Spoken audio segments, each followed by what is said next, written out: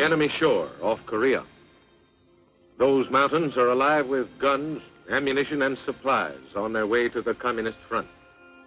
Our ship is here to see they don't arrive. In the moment before the big guns start firing, there's always a certain tenseness, reflected in the quiet attitudes of the men at general quarters.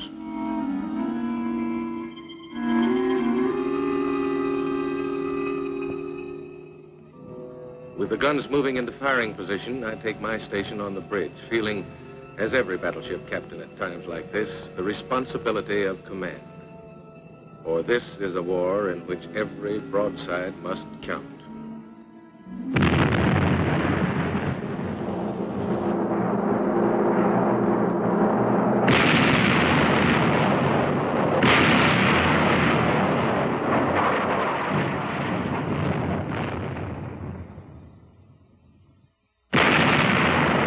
It's when the guns are firing efficiently, like this, that you can be proud of your crew down below.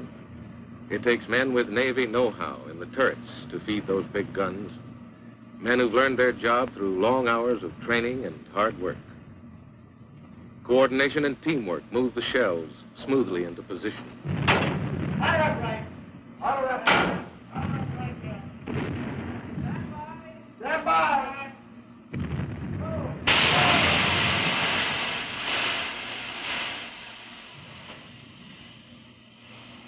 And that's TNT in powder bags, which must be handled delicately and surely. It takes 6 of those charges to hurl a shell deep down the communist throat.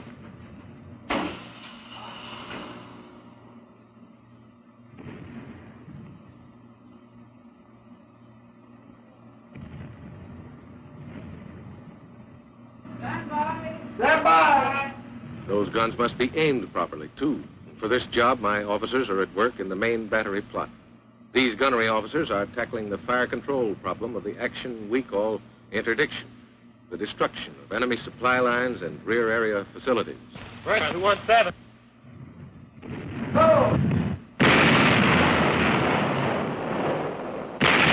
Our mission off Korea, to halt the flow of supplies which keep the communist armies fed and equipped. Mostly, we concentrate on the coastline railways, bridges, supply dumps, and depots. But we can shell targets as far as 20 miles inland when necessary, and planes off our carriers can take care of targets farther inland.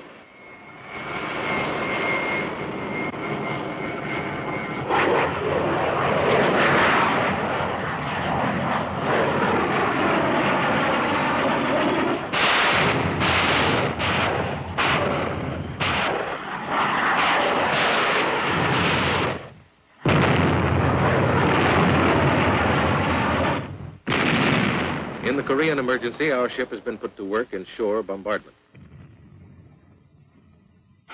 My men like the job. They call it exporting steel to some tough customers. I call it making a battleship captain feel pride in his command.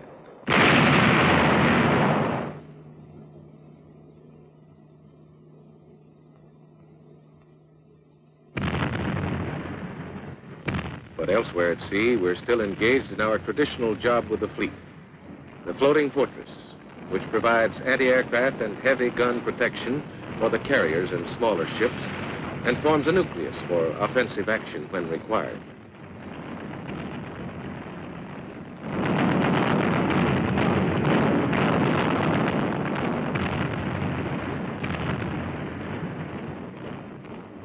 But there's another side to this ship when the guns are stilled and the battle's over for a while. That's when she comes to mean something more than a fortress, something a lot more personal to her men aboard, something all hands can call home. Of course, you've got to keep a home clean, and here are some of my boys doing homework. To make the varsity on this ship, you have to be a member of the scrub team.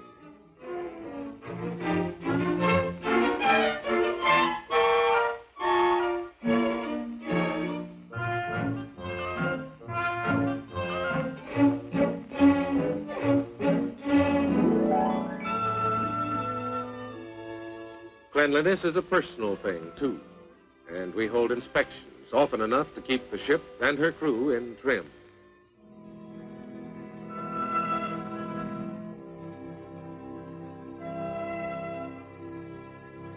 Tons of clothes arrive in the ship's laundry during the year. Dungarees and whites receive the full treatment in the tubs until they're hauled out limp but clean. What makes a ship happy? Part of the answer is having all the facilities of a hometown, including a well-equipped bakery. It takes 850 loaves of bread a day to feed our crew of 2,700 men.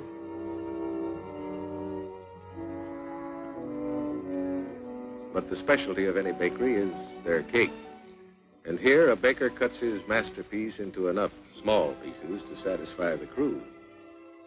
Of course, life isn't all cake, and neither is Navy chow. What this cook is cutting, in case landlubbers don't recognize it, is beef. Good, juicy, inch-thick steaks.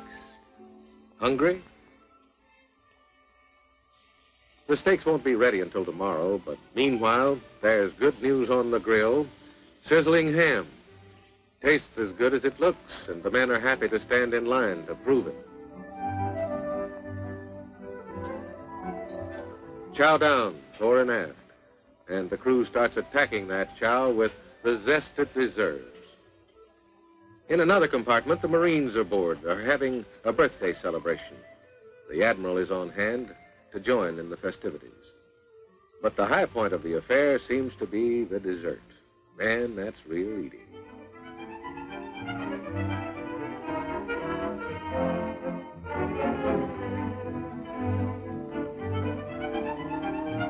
On a ship as on shore, you can't keep up with the world without a newspaper.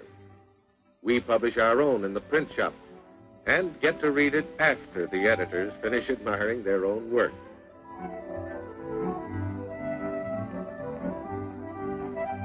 There's a ship's service where you can buy everything from watches to soap. Not as big as the corner drugstore, but just as well supplied for Navy needs.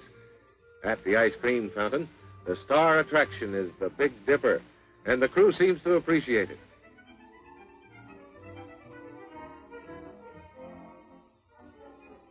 Medicine for all the crew's ills comes from this compartment, the pharmacy. The formula this hospital corpsman is mixing looks rather mysterious.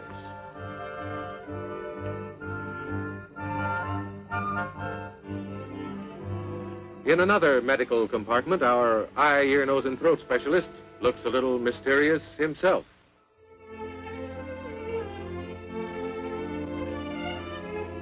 Skilled Navy doctors are on board with modern surgical equipment to handle any emergency in the operating room. But for some of the sheiks of the crew, the real emergencies happen in the barbershop, where a short clip can be the unkindest cut of all.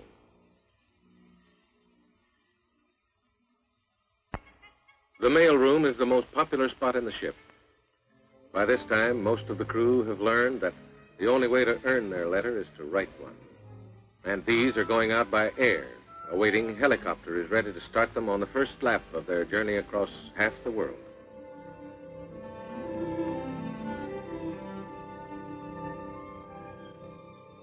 Below decks, the activity of this mighty ship is ceaseless.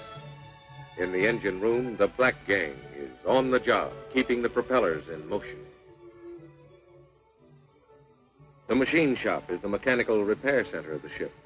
A combination of skilled hands and modern equipment grinds, molds, and refits gears for use. The electrical shop is the maintenance center for the miles of wire on a battleship. Here, an electrician rewinds just a few feet of it. Mechanical spare parts for almost any emergency line the shelves of this shop, including pipe fittings, bolts, shackles, and grinding stones. If you want to get the word, this is the place to go. In fact, the ship's library stocks millions of them, written by the world's finest authors.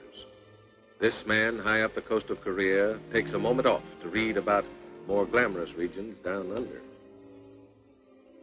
Sooner or later, almost every man needs legal advice of one sort or another.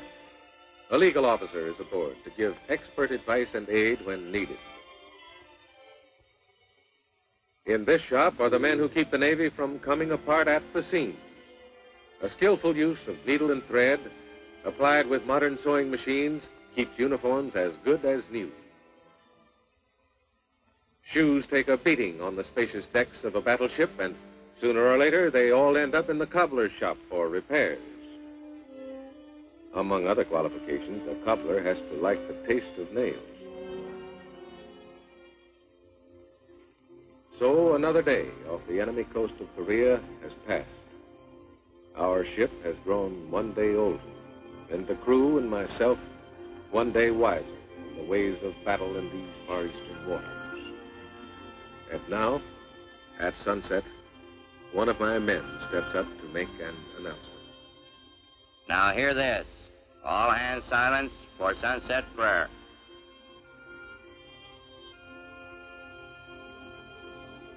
This is Chaplain Kapelsinski with the Sunset Prayer.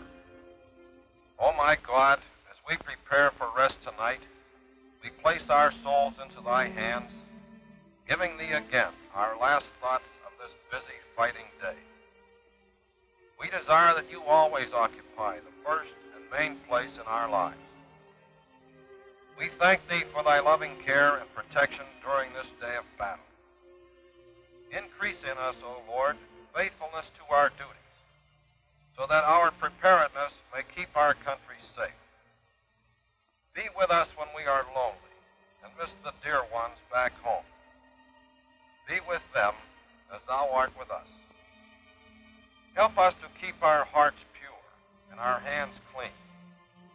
Protect us in the hour of danger, and be thou our shield and defender. Cause war to cease, we pray thee. And when peace comes, may we do our part in the building of a new and better world in which love shall prevail and the Spirit of Christ cover the earth.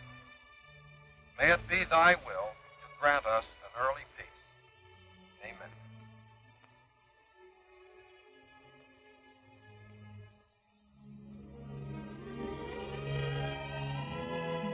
So dawn breaks again in these waters, and briefly in the morning quiet, a kind of peace seems to reign.